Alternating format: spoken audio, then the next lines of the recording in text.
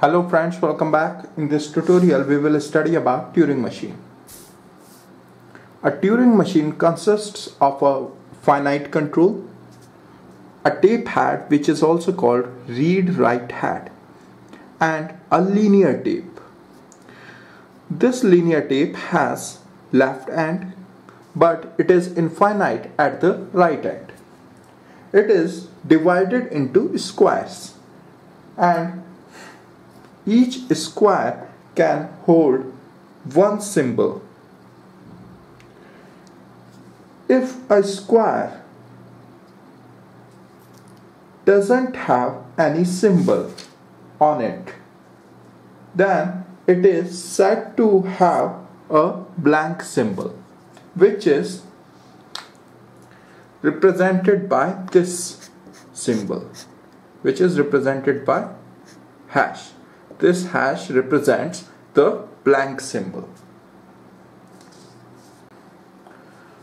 Turing machine reads a symbol from tape through tape head, and on the basis of a symbol which it has read and its current state, it changes its state, rewrite the symbol, and move its head either left or right. A Turing machine M can be described by a 7-tuple Q, sigma, T, delta, Q naught, and this hash and F. This hash symbol represents the blank symbol. Right, this hash represents the blank symbol. Here Q is the set of all states of Turing machine M. T is the set of tape symbols. Blank symbol belongs to set T. It means blank symbol is a tape symbol.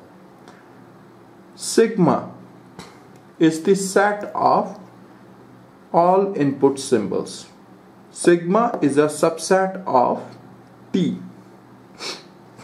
But blank symbol does not belong to sigma.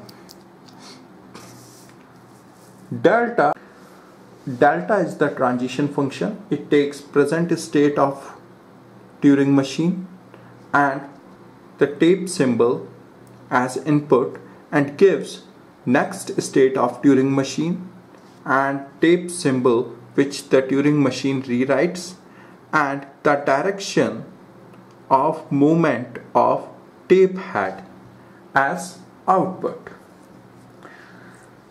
Direction of movement of tape head is represented by symbols L and R.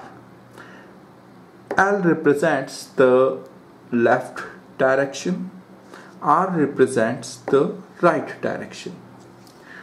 It would be more clear after this example. Suppose the output of transition function for state Q1 and tape symbol A is Q2BL. Then what does it mean? It means if the Turing machine is in state Q1 and it reads tape symbol A, then it will jump to state Q2 and it will replace this tape symbol A by tape symbol B, and it will move its head one position left.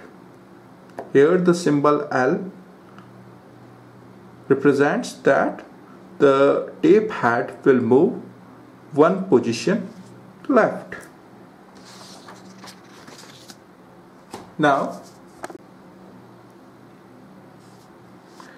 see, if the output of transition function for state Q1 and tape symbol A is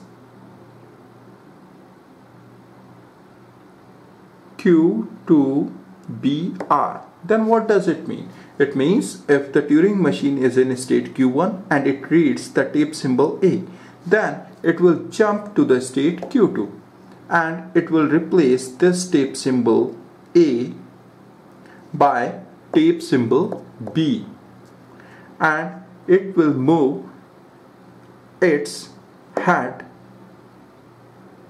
one position right, because this R represents that head will move in right direction, right? Q0 is the initial state of Turing machine and F is the set of final states of Turing machine. Thank you very much.